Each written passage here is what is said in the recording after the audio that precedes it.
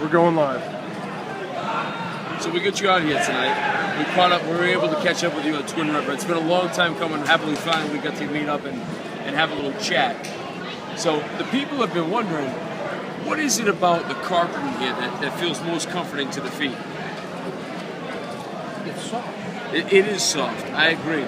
Now, I happen to have met the guy who installed this carpet, okay? Nice guy, but very pale in the face. And I said, are you a paleontologist? Here I was thinking that meant someone who was suffering from maybe a sun disorder.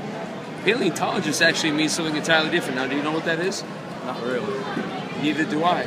We can find out together. Have you ever heard of Google.com? I'm not what do you call it, competent with the computer. Not up on the computer thing? No, I'm not up. Do you have AOL? Now, are you still using dial-up connection, sir? I'm talking about telephone.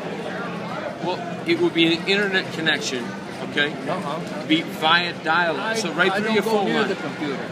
Can't go near the computer, a lot of radiation. They did have a study like that last month in Time Magazine. I believe it was page 2, if I am correct. Maybe page 2 is the contents. Can you verify that? Which page I'm not sure. possesses the latest data in National Geographic Magazine? I'm asking a lot of questions you don't know the answers to. And I'm not on me to do that, but in all fairness, what is your favorite appetizer at TGI Fridays? I don't go there. Okay, where do you go? I have never gone there. Where do you go? Mainly Applebee's. Okay, what do you like best at Applebee's? And their ribs.